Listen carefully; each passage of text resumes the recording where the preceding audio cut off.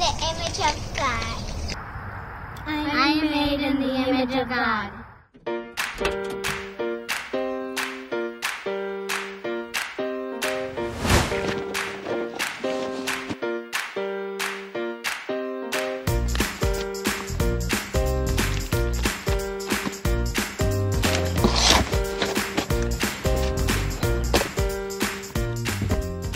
So I'm quite busy this week. My wife is working at least 2 days this week, and she's a nurse. When she works 12-hour shifts, and which means I have to stay with the kids all day long, no time to get anything done. Plus, I have to prepare the message for Sabbath. I have a couple of meetings to attend, like Zoom meetings, and I have just a lot on my plate. So what I'm trying to do today is this. I need to go down to Baltimore City, try to prepare the message, but I also need to get my workout in. I have no time to work out anymore. So I'm gonna try to do both today and see how that's gonna go. Wait, I almost forgot. Should Christians participate in demonstrations and protests like the one for George Floyd? Let's find out. I am made of the image of God. I am made in the image of God. We are made in the image of God. A, B, C, D, E, F, G. I am made in the image of God. I am made in the image of God.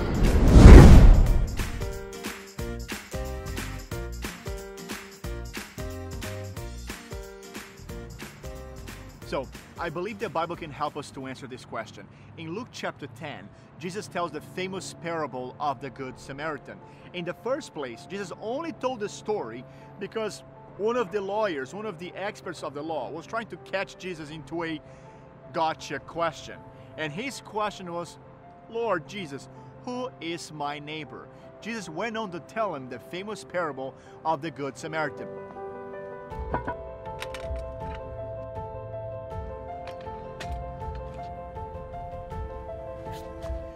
Do you guys mind if I contemporize this parable just a little bit? I mean, I believe if this parable were to be told today, it would be told a little bit different. Let's just say, imagine that this man from the suburbs is leaving his work late at night, he's on his way home, and he's overtaken by criminals.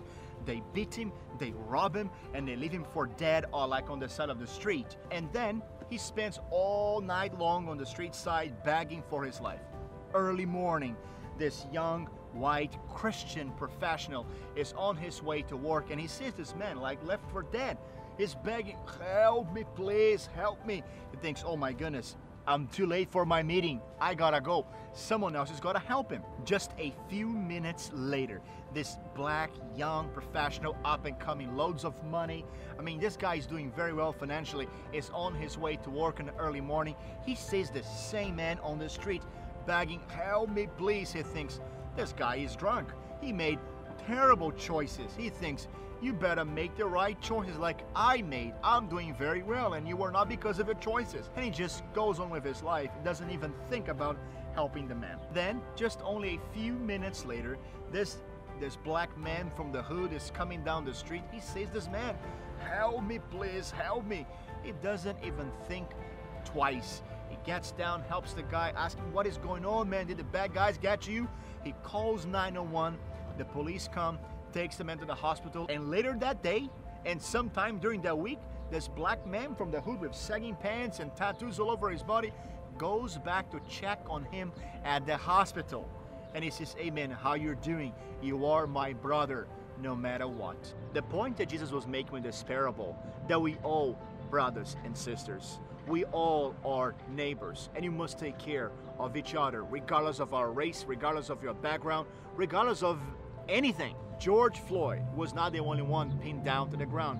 He represents thousands, if not millions of people around America and around the world who suffer discrimination, abuse of power. Now, one thing is when people are actually fighting the police. One thing is when people are pulling guns and drawing for weapons, and they're actually in a physical combat with the police. Police officers have to defend themselves. You would do the same if anyone were to attack you. You would defend yourself. But in the case of George Floyd, he was handcuffed, he was pinned to the ground, and this guy had his knee on his neck for a very long period of time. What danger did he represent? What could he do with his hands handcuffed to his back and his stomach pinned down to the ground? I mean, obviously he could not do anything. He did not represent any harm or threat to the lives of those officers. That's why this is so aggravating. That's why this is so heartbreaking. A man pinned to the ground being killed by an officer? This is infuriating. But the real question is this: why do we only rebel against evil when it strikes us in the face, when it becomes personal?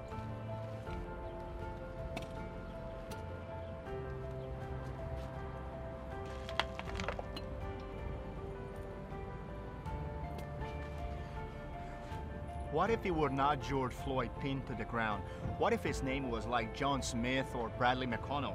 What if he were white? Would it make you more aggravated? But let me ask you another question. What if it were you pinned to the ground saying, "I can't breathe, I can't breathe"? Would you want anybody ever to defend you? Would you want anybody ever to stand up after you dead to tell everyone how unjust your killing was? That puts the whole perspective in a whole new level. Anyways, enough talk. Let's just get some workout done. Okay. Let's go ride some bike. In Baltimore City.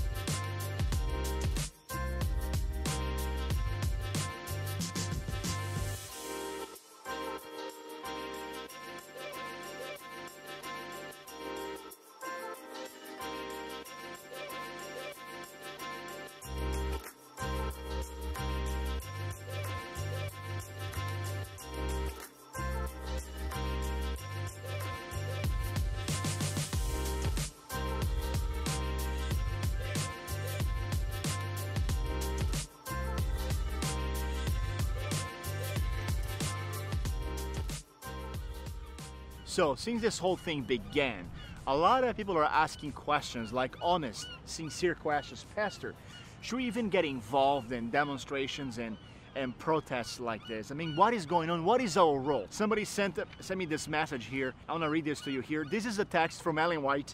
I'm reading from Desire of Ages, page 509. I'm going to send the link right here in the description.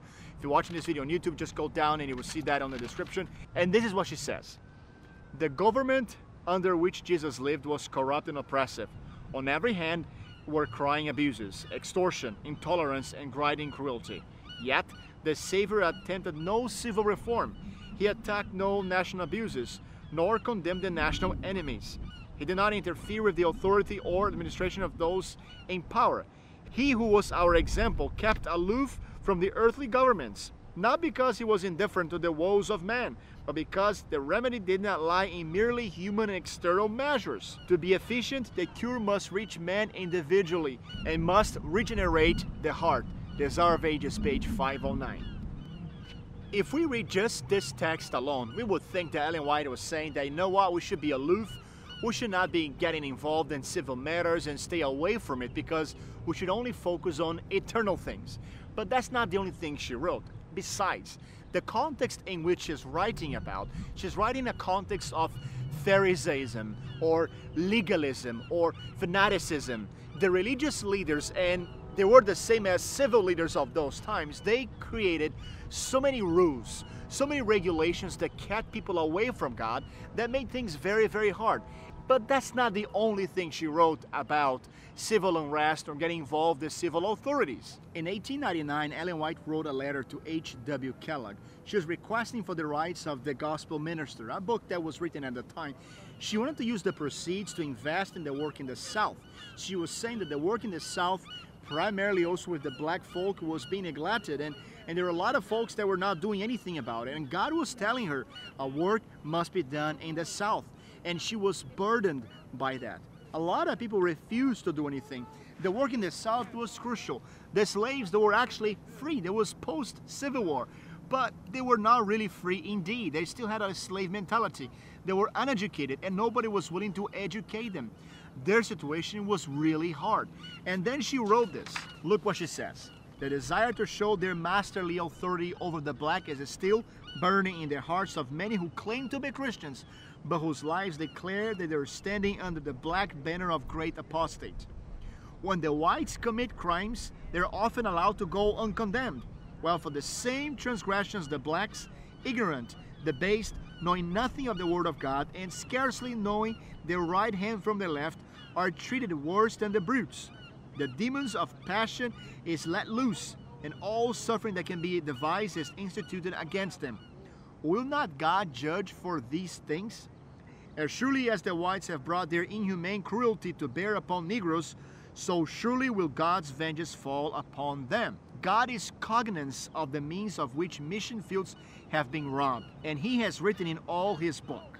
Years that might have been spent in educating the colored people have been lost, and this neglect testifies against all Christendom, and especially against those who have been entrusted with the last message of warning to be given to the world. May the Lord help His people to see where they have been unfaithful stewards. Wow. She's talking about slavery issues, discrimination, in a context of preaching the three angels' messages, where all people from all tribes should bow down and worship their Creator. We're all made in the image of God. So this text makes quite clear where Ellen White stood in regards to slavery and the situation of the Negroes. She was specifically saying that a special work should be done because of their situation. She was not favoring their lives over others. She was simply stating because of the situation they lived in, they deserved special attention. But that's not all. There is more.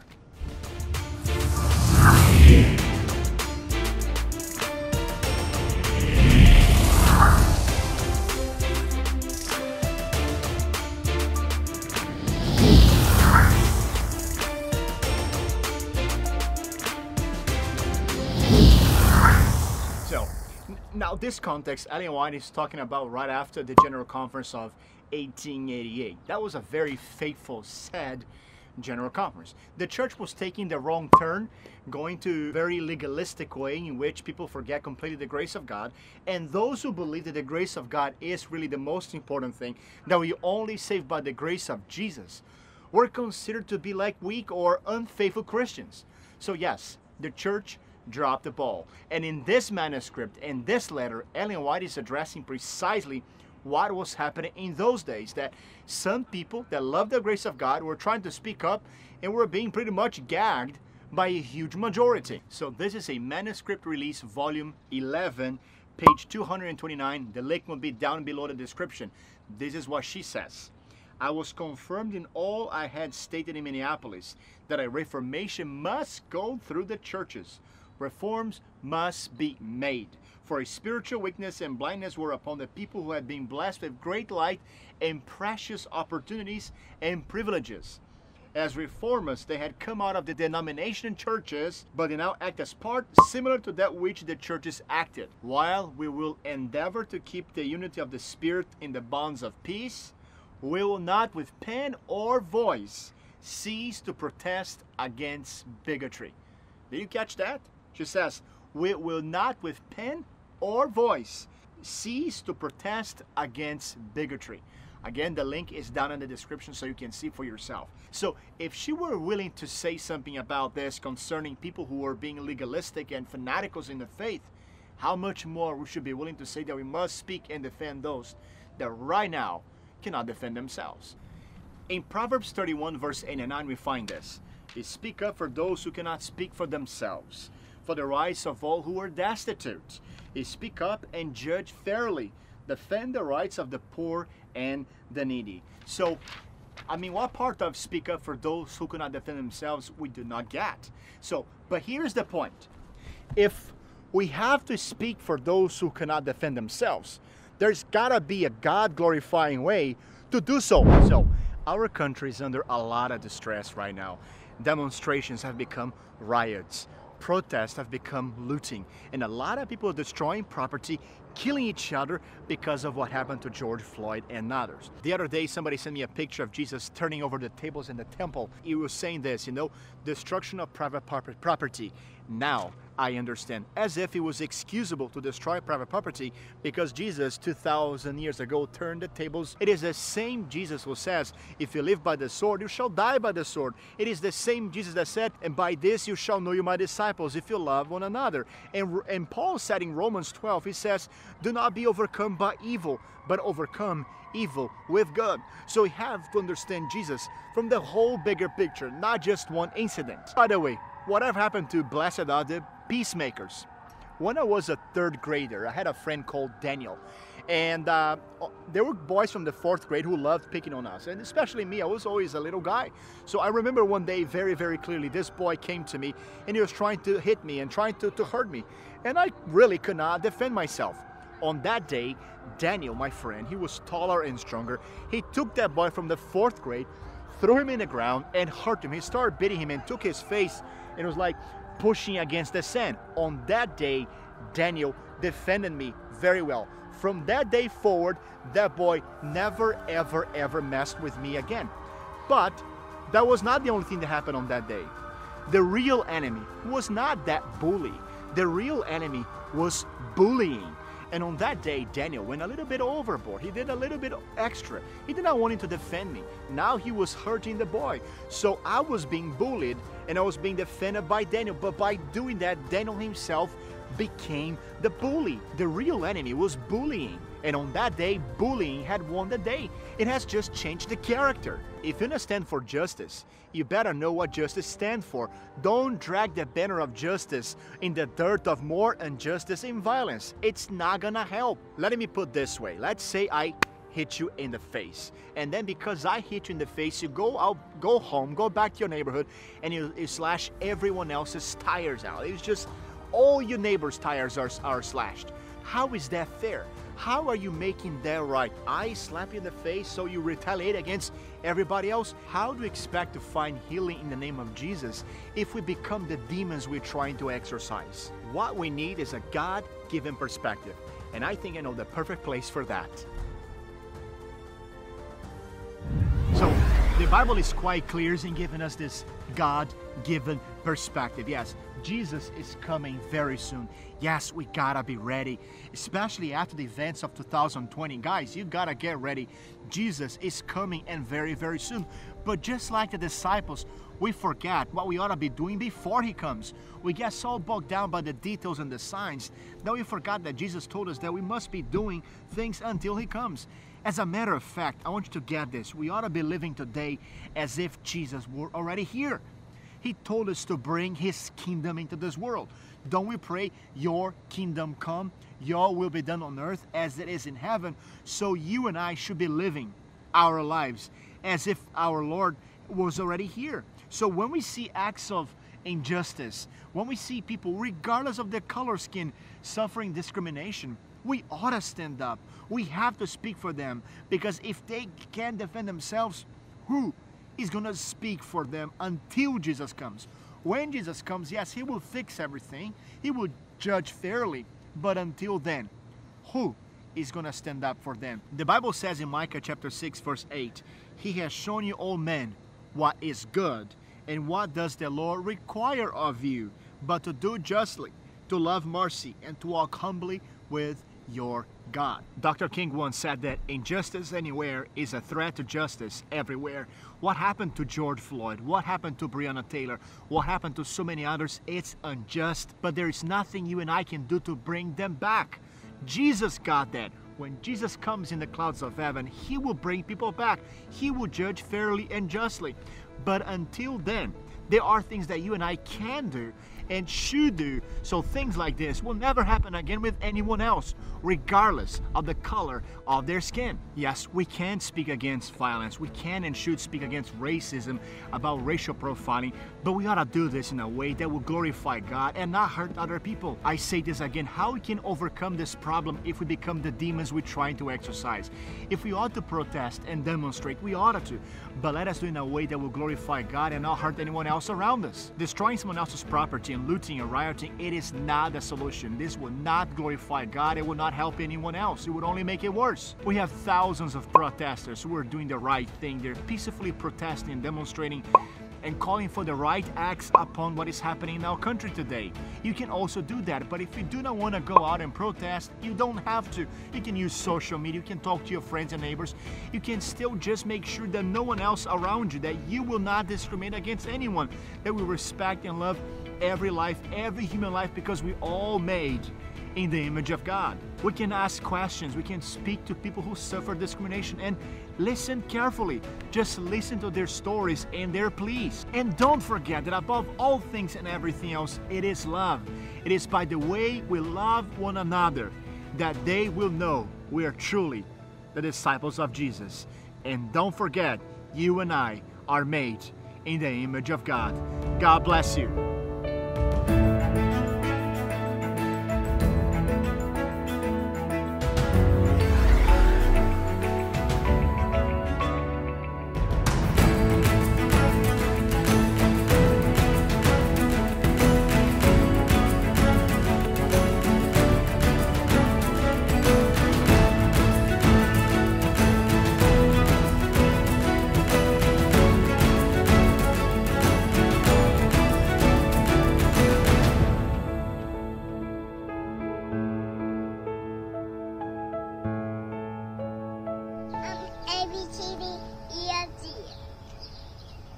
What's up, guys? For my vlog, man. You can if you want to, man. Yeah. You gonna say hello, man? Yeah. What's your name? Hello, I'm Tavion Adams. Cool, man. Tavion Adams. Hey. I'm Diego, man. Nice meeting you, man. Subscribe and enjoy. Thank you, man. Thank you. Thank you. Yeah. Subscribe, man. Diego Boker. That's me, man. Last name is hard, but Diego Boker on YouTube. That's it. So what right now I'm doing for my church, I'm a pastor, and I'm pretty much shooting for what happened to George Floyd and the racial issues and things like this. I was at the protest. Yeah. Me and my church. Yeah. Yeah, cool. Which church you go to? Christian Revival Center. I appreciate it because, you know, like as young black people, like sometimes we feel like people don't listen or hear us.